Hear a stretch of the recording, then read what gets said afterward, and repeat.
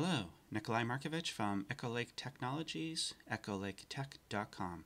In this video, I'm going to walk you through an issue that I recently had using the Slidebar menu and how to fix it. So on here I've got this blog menu item, and it comes to a blog page here. And then I can go back to my home page here. So let's get into the design here, and I'll show you the issue that I was having. But first, please subscribe to my channel. That way you'll get notified of upcoming videos. And if you like this video, please give it a thumbs up. I do appreciate that. So here I've got a slide menu, and on it I've got blog. What was happening is when I was setting up the workflow right here, and it was going to a blog page, it was looking for data to send. And the reason why it was looking for data to send, and I'm just going to jump over to the blog page, is because on this page I've got it as type of content is blog. And the reason why I have it set up as blog is because, well, the content on this page is going to be blog content. And in my data structure, just jump over here, I've got a blog data type.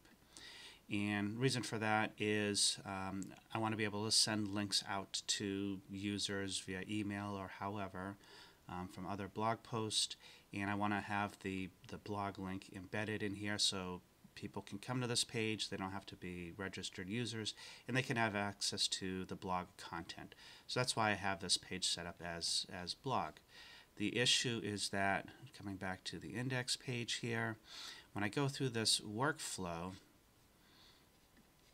again, go to my blog page here, it's looking for data to send. So if I delete that, it's going to be looking for data to send. It's looking for blog content. Now, the way to get around that, and I'll actually show you two different ways. This first way is using a custom state, and it's really just a placeholder. I'm not really sending anything of real value from the index page here. But what I've done is I've created this custom state. So click the I here, and I've got this custom state blog of type blog. So let me quickly show you how to do that. Add custom state, and I'll call it test, and I'll just, so I had that set up as blog, but I've got other data types here. Let's call it auction, like that. So now I've got test as a auction data type. So that's how I set up the blog here for this custom state, and all I had to do was go in here and I'll just delete it, so index and then blog, and that solved that problem. So now when I click on that menu item here for blog, it's already set up for a blog data type, and it'll go to that page, no issue. That's one way to set this up. I'll show you another way, and this way here, I did it with a search. And so basically all I did here was just searching for blogs and then first item. So for this one here, it's simply do a search for blog, didn't have any constraints, just left it as is, and then first item, and that is it. So this is a trick, a workaround if you will, to send data to a page that has a data type.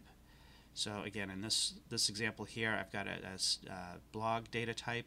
In your app, you might have it as, could be real estate, it could be vehicles, it could be any sort of data type. But by doing this, setting up the workflow this way with either the custom state or with the search, you can go and work around Bubble's, I won't say limitation, but Bubble is looking for a type of data to send, and this is a way to send that data, because on this page here, doesn't even have a type of content set up. It could be user, for instance.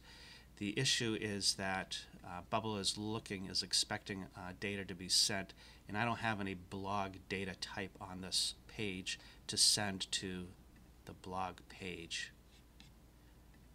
So hopefully that made some sense. And again, this is a workaround. Typically, you see all these other calendar items on here. I'll just kind of jump into a couple of other examples. These here, it's current user data, current user data.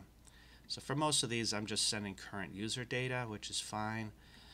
But there is the use case where you're going to need to send different type of data to a page.